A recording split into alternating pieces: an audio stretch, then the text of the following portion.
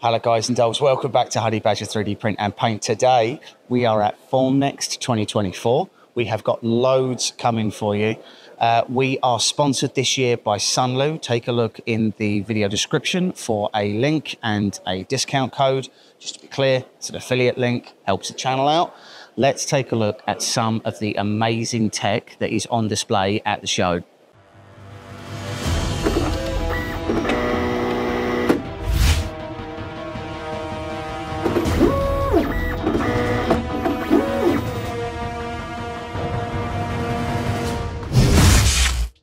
Welcome back to Honey Badger 3D Print and Paint. Today we are at the Heygears stand. We are taking a look at some of the best looking machines at the show. Talk to me a little bit about Heygears before we get into this. Sure, okay, so for people who are unfamiliar with Heygears, we've been around doing 3D printing for quite a while now. Already in 2015 we're doing hearables production, so headphone manufacturing using 3D printing. And then we moved into digital dentistry using a wide variety of 3D printing materials and printers. And we're taking our expertise in materials, 3D printing, workflows, and we're bringing that to the consumer audience with our Reflex series of 3D printers. So workflow's the name of the game here, right? Exactly, so let's start with RS. So it wasn't that long ago that you brought out the original Reflex, and Indeed, here we are with the RS. So talk to me about what's new and this cool pulsing thing. Okay, so just a bit of background. So last year we had the Ultracraft Reflex that we launched, which was has a 385 nanometer UV wavelength. But the RS actually uses a 405 nanometer UV wavelength. It's more designed in comparison to the Reflex which we launched last year. The RS is designed for kind of more rapid production, so it has faster printing capabilities, has a slightly bigger build volume as well. A lot of people appreciate having a bit more space to get their projects done. And it's also got features for excellent detail as well, so it's excellent for miniature production as well. And it has a slightly lower price point than the Ultracraft Reflex machine that we launched last year. So speeds can be a little bit of an academic one, right? Indeed, because it depends on a lot of different parameters can vary whatever it is you're doing. So let's start with speed. So what sort of layer times are we doing with this? So we're doing about 4.5 seconds per layer, depending on the material that's being used and also the profiles that have been selected in the print system. Yeah. We're not going to do millimeters per hour, and there's a reason for that. Most people who give you millimeters an hour are lying in one way or another. So they're either lying about the accuracy that you're going to get, the consistency, the layer height is really high, or they're using a fast resin or whatever. It's a little bit like saying my car will do 100 miles an hour if I drive it directly off of a cliff. And then it's technically true, I would be going 100 miles an hour by the time I hit the bottom, but it's not really useful and it's not super repeatable. So 4.5 seconds per layer is contextually quick. And then what is the glowy thing? So what does this do? Okay, so this is our pulsing release module. It's actually also compatible with the Reflex we launched last year as well. But what it does is that it uses compressed air to inflate the NFEP film, and that helps us to reduce that peeling force per layer. And because of that, it means that depending on the structure and the material or the model that you're printing, it might mean fewer supports required because that peeling force is reduced. Also might mean more resin saving because of the reduced support structures, and also potentially faster 3D printing as well.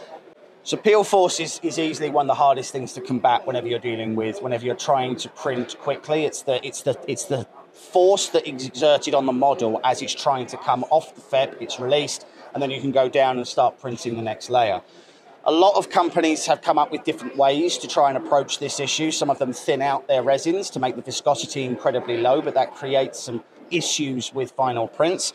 Some companies are sort of tilting their screens and things like that, but you've gone with a completely different way of doing it, which is to blow compressed air underneath to effectively blow inflate the NFEP, so that you then get a release force from that. So you're getting a release force from both the pull, but also from a push as well. Yes, yeah. Right, okay, fair enough. So build volume, what are we doing build volume-wise? Okay, so the build volume for the RS is a little bit bigger this year. So for the full build volume is 222 by 122 by 230 millimeters. So we have a larger volume than the Reflex that we launched last year. Okay. Resins. So your resin cartridges go in the back here. That's right. And as we're doing 405, are we nanometers? Are we really only printing your resins in this, or is it compatible with third party as well? So similar to our Reflex, it's designed for our resins just because once we know the materials, the whole workflow and process is happening in the printer, but also the final curing. It means that we can really guarantee like great results from our materials. So it's a similar setup. So this is a real ecosystem that we're going exactly. into at this point. The idea is that you buy in, you buy your resin, and then you're able to control as many data points as possible to mean you can push resin as far as you possibly can. Indeed. Because that's the same with your slicer as well, right? Your slicer also has locked profiles for all the resins. All the resins, yeah.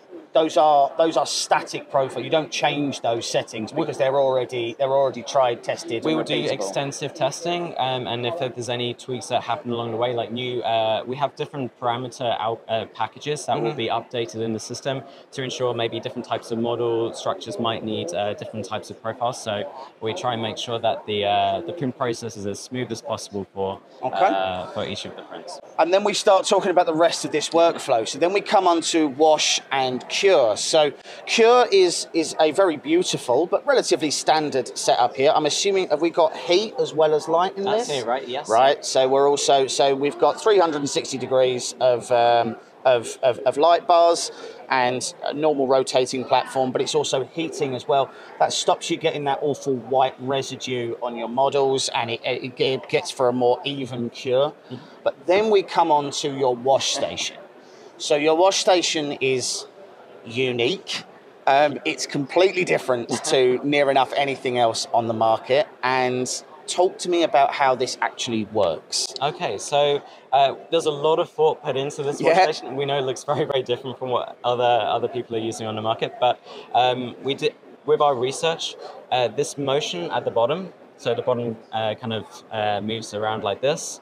The kind of vortex that we can create and the movement of the washing agent in the tank, we found that to be the most efficient way to use all of the washing agent to fully clean the model.